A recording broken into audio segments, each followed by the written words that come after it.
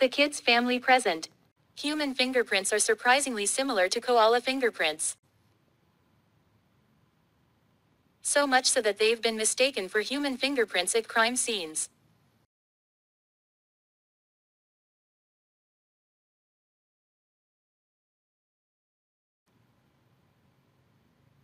While orangutans and chimpanzees have fingerprints similar to ours, since they are close cousins, koalas are evolutionarily separated from humans. Fingerprints, it turns out, are an outstanding example of convergent evolution, or the development of identical features in distinct species independently of one another.